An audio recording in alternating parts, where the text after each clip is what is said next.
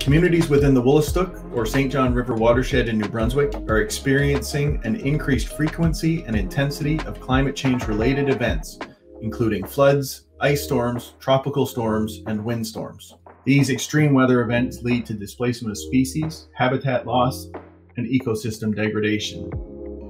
They also have significant community impacts, including negative health effects, infrastructure damage, and economic losses at the household, business, and community levels. In 2018, more than 12,000 properties along the river sustained damage from flooding, with some of those places being destroyed, deserted, or relocated. These issues are not unique to New Brunswick. Every year, communities across Canada experience increasingly extreme weather events as a result of climate change.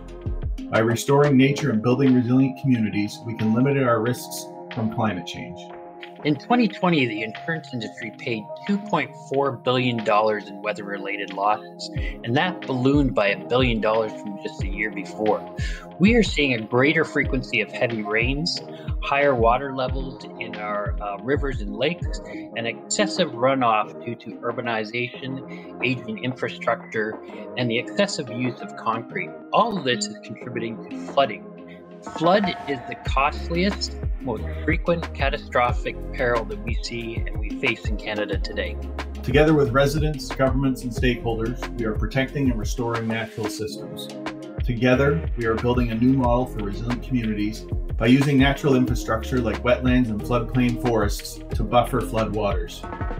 Simple things such as naturalizing river banks, protecting wetlands, and ensuring that they are functioning properly is a good way of absorbing water and minimizing runoff.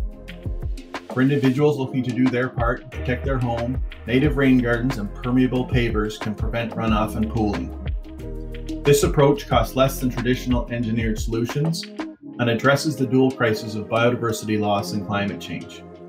The grassroots relationship that RSA Canada and WWF-Canada have enjoyed over the past several years emphasizes the importance of collaboration at all levels of government, community, industry, and individuals to drive the paradigm shift away from man-made solutions and towards more natural-based solutions. The time is now to continue that fight to combat nature with nature. With the support of RSA Canada, WWF Canada has brought together stakeholders within the watershed and national experts to develop collaborative and innovative approaches. We created a blueprint for municipalities looking to embrace adaptation and embrace the economic, social, and environmental benefits of nature-based solutions. We connected diverse actors to overcome barriers to action.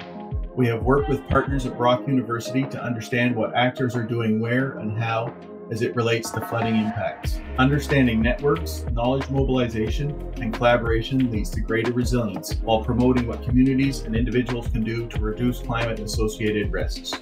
Adapting to the effects of climate change can be daunting, but the communities of the Wolastoq are proving that collaboration and nature-based solutions can help to create a future where nature and people thrive.